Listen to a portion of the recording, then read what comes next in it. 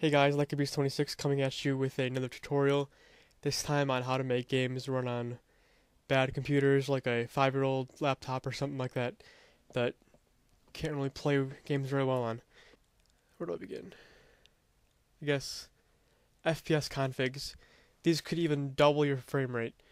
It varies by game, but you'd have to download a file and it'll have all the little config things for the game. Then you have to locate, again varying by game, where all the files are saved, drag it in there, and that'll give you a huge FPS boost. Also, if it's on Steam or any other kind of thing, again, depending on game, you might have to change the launch options. As you can see, I'm changing the launch options here. You might have to do like /exe, whatever. Another thing you can do is just keep your computer running fast in general. Get a good antivirus program. I have a shared one with my family. It's pretty good. Got some scanning I do monthly, just routine stuff. Scan for viruses, malwares, anything like that. Also, make sure you have a lot of hard drive space, because the more hard drive space you have, the more efficiently your hard drive will perform, especially when reading things off the hard drive. Also, periodically you're going to want to defrag your hard drive. I'm not going to explain that, but do it. A free program you can download off the internet is called PC Decrapifier. I'm going to open that up, and basically just click on through, and it'll give you a suggested list of programs to uninstall from your computer, just to make your computer run faster, free up some space. You might find some viruses in there or something. You can just get rid of them. It's a pretty awesome program.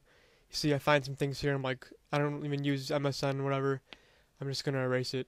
It's taking up space that's not even used. So,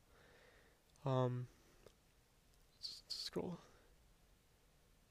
Yep, and I'll just erase it. Also, you're gonna want to open up Task Manager. Again, this is all before you even get into the game. So you're gonna open up Task Manager.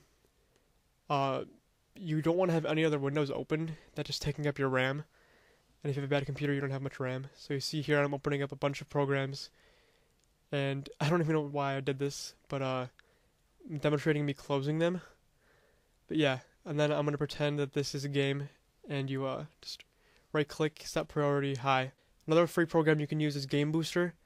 It can I have no experience with it, but heard it's pretty good. All you gotta do is switch your computer to gaming mode, and it'll kill all this like unneeded processes in the background, and allow your computer to be like gaming efficient.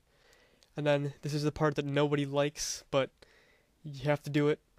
Is you have to lower the resolution and graphic settings, and yeah, no one likes to do this, but if you're really desperate to have a game run, like so you paid $60 for it, and you're kind of stuck with it, this is what you have to do. It varies by game to game, of course.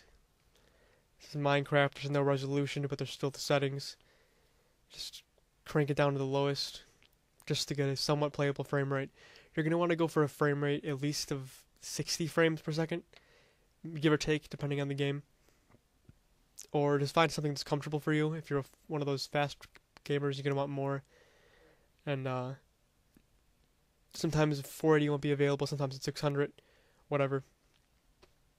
And yeah, that's about it, guys. That's all I have to show you. I hope it works out for you.